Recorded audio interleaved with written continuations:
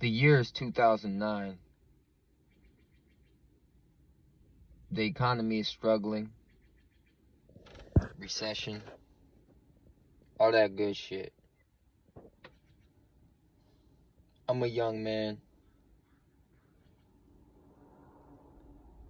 Probably like 17 or 18 years old. Working at a bookstore called Books for Cars, where they sell shop manuals, owner's manuals, all types of manuals. Over 40,000 manuals in stock.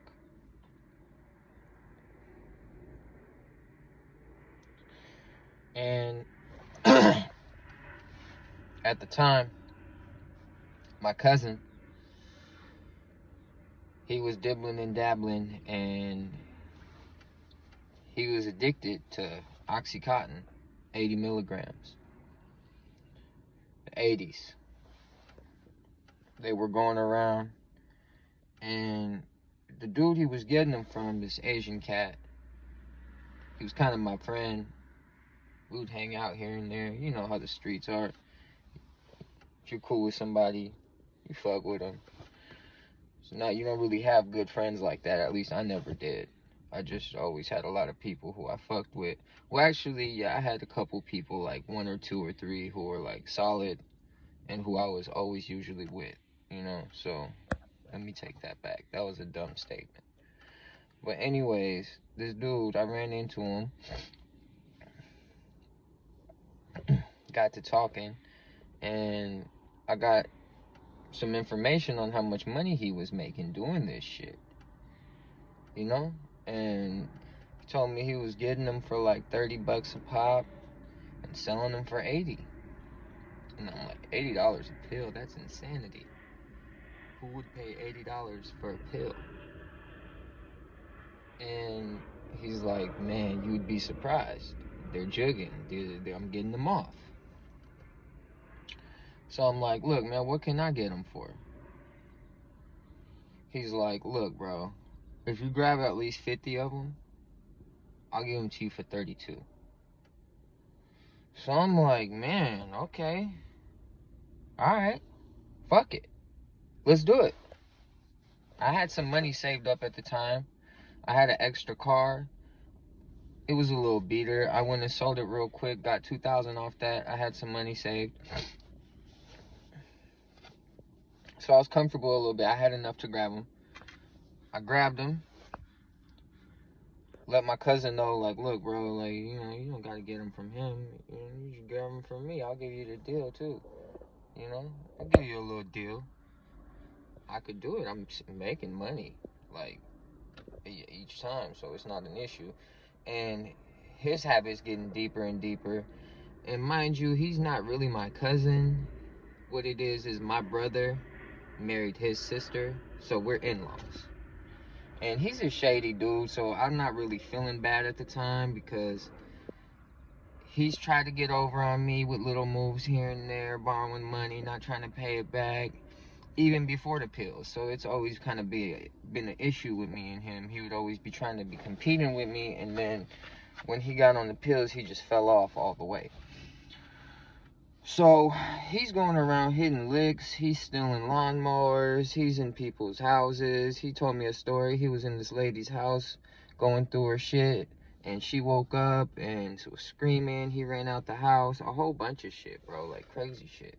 So that's why I can't even use no names. I can't do nothing like that when I tell these stories, because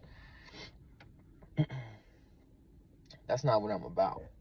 But anyways, it's not going good. He's deep in the addiction. He's got a girlfriend.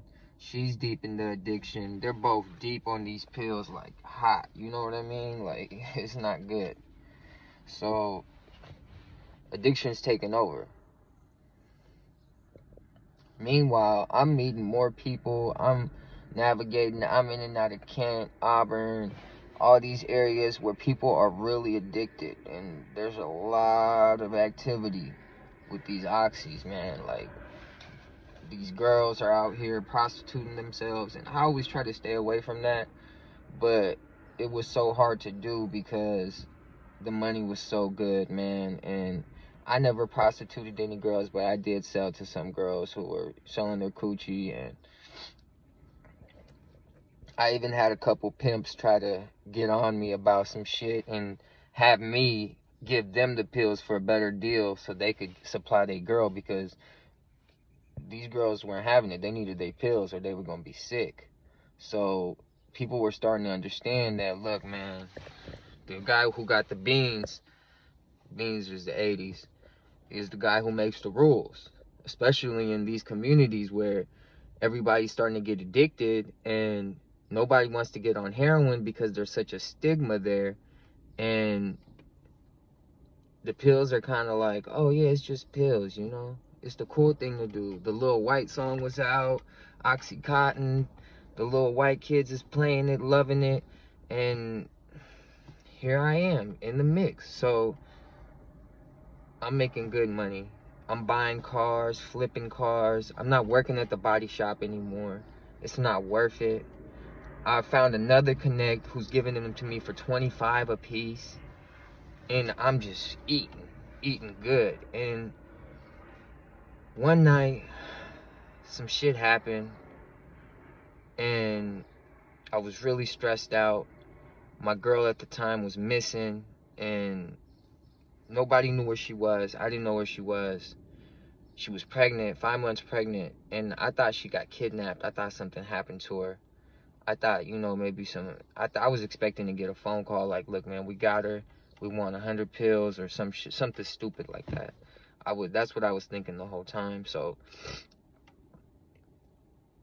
I go over to the spot where she stays. It was her uncle's house. She was renting a room there. And I was in the process already of moving her in with me, but she was still kind of iffy about it because I would have people come into the house all the time.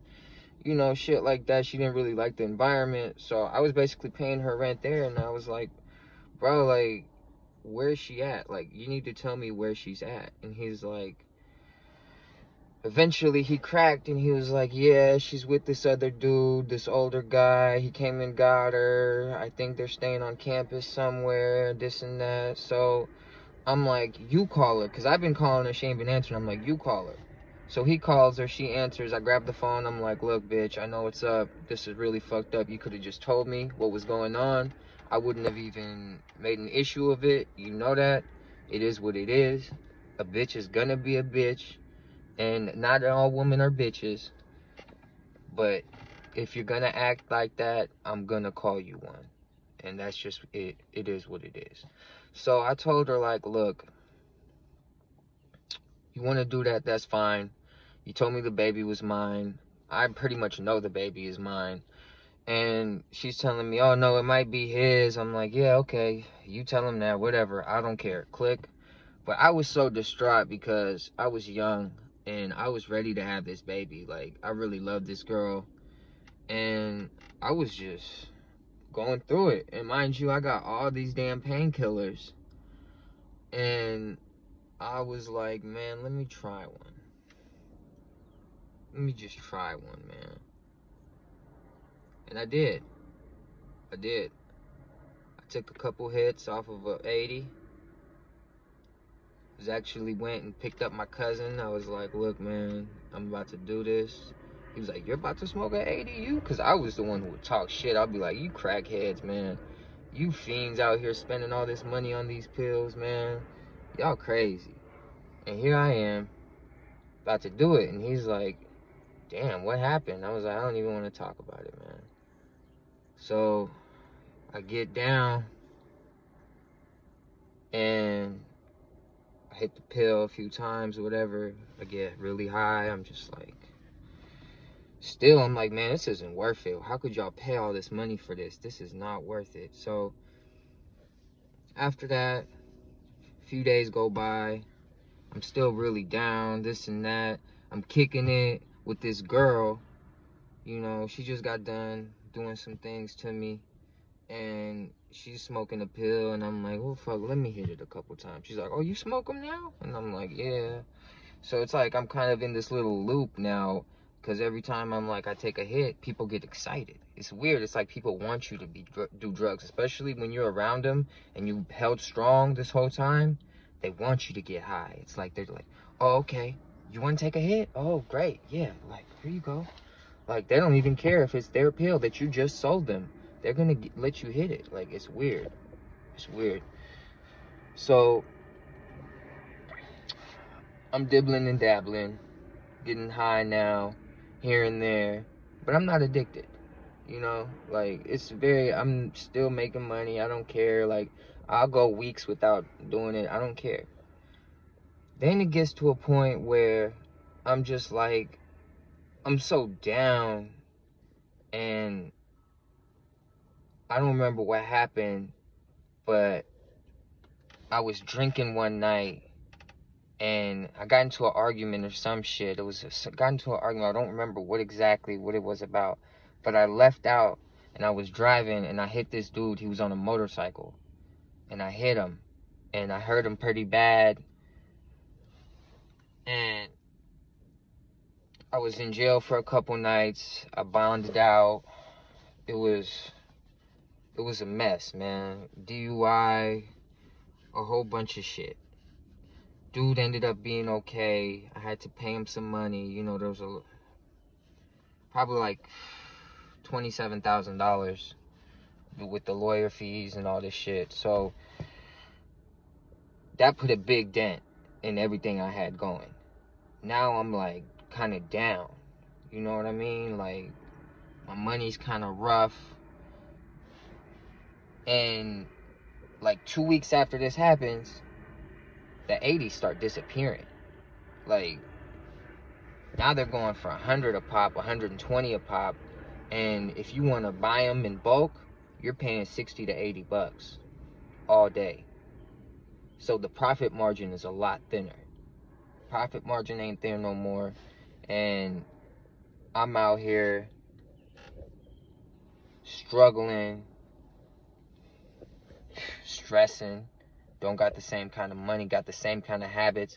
I'm smoking exclusive weed, buying all kind of jewelry, clothes, Jordans, everything that you could want, expensive food, got these girls who depend on me, got people who, you know, love me because I spend all this money.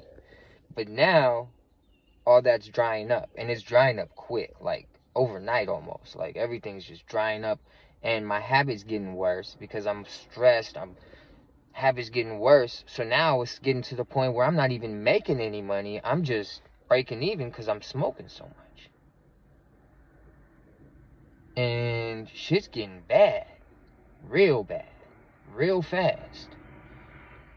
So we start getting into some shit. I start hitting licks. You know, stealing cars, stealing shit, stealing this, stealing that, getting credit cards, stealing people's credit, buying gift cards, a whole bunch of shit. I don't even want to get into it all. You know, some shit, the shit I got booked for, I don't even really want to talk about because it's a fucked up situation. And I ended up taking a deal. I didn't tell on anybody, but I ended up taking a deal, and I don't know if I'll get in trouble for talking about what happened, because it was really some shady cop shit. And no, I'm not even gonna go into it, bro, because I'm not about to jeopardize my freedom for this YouTube shit. I'm not gonna do it. So anybody who says I wasn't locked up or I didn't do my time, or somebody who want to say this or that, I don't care, man. Go ahead. That's great. That's great, bro. I was never... Think whatever the fuck you want. I could care less. So I did a little bit of time. It wasn't too much. A year and some change. It wasn't shit. I got out, and oxys are nowhere to be found. But now everybody's on perk 30s. Perk 30s are the thing to do. And when I was jigging oxys, I was getting perk 30s for $2, $3 a pop, because I would buy them in bulk. Now they're going for $20 a pill, $20 a pill. And eventually they shot up to 30, but at this time there was like $20 a pill, $15 a pill, and that's where the price was. So I hop into that game, even though I know didn't learn my lesson. Hop into that game. I'm jigging 30s now, doing 30s, jigging 30s, and of course I started doing them again, smoking them. Then I started snorting them, and habit caught up to me quick. I started getting really high all the time. Started selling cars. Down and out.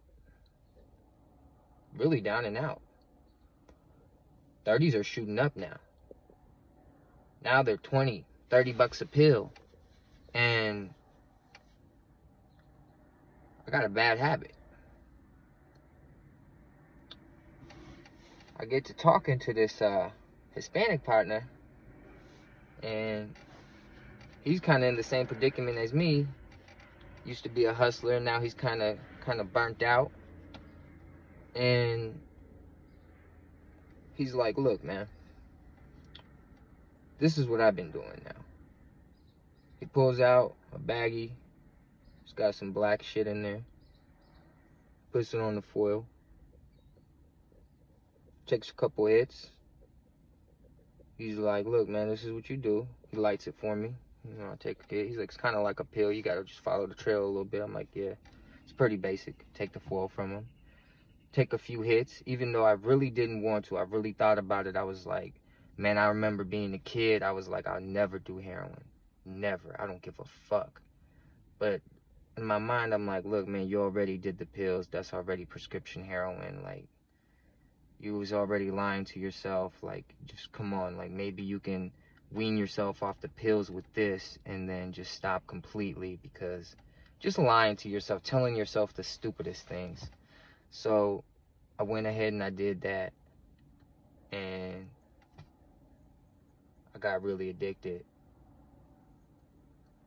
Started doing some bad shit, stealing every day, hitting licks, stealing from Lowe's, stealing big power tool packs, running out the door, coming up to the register with a bunch of power tools, placing them on the register, and then just running for the door, just so like security they wouldn't be too suspicious. So it looks like you're about to buy it, and then you just break for the door. Driving around in stolen cars, hitting licks everywhere, so don't even care, just leave the plates, park right by the door because the car is stolen anyway. Parking the stolen car like a block from my house, using the same stolen car, just burnt out, doing really dumb shit. Eventually got locked up, did a little bit of time, got out, and I was just really disgusted with myself, man. Really disgusted with myself. And I was kind of still getting high a little bit, and I went and I got on methadone. Because before I got on methadone, I was starting to do bad. I was shooting up all the time. I was starting to lose my veins. Like, my veins still haven't really come back in my hands. Like, as you can see, like, I haven't done heroin in probably seven to 8 years now. No, probably about 7 years tops. Maybe. Yeah, about 7 years I haven't done any heroin. I don't have any veins there in my hands. Lost all my veins. I was shooting up in my neck. A whole bunch of really, really raw shit. Really raw. And I got on methadone, and I've been on it since. So anybody who tells me that I don't know what I'm talking about, or I don't know this, or I don't know that, like, no, I've been working. I've been on methadone for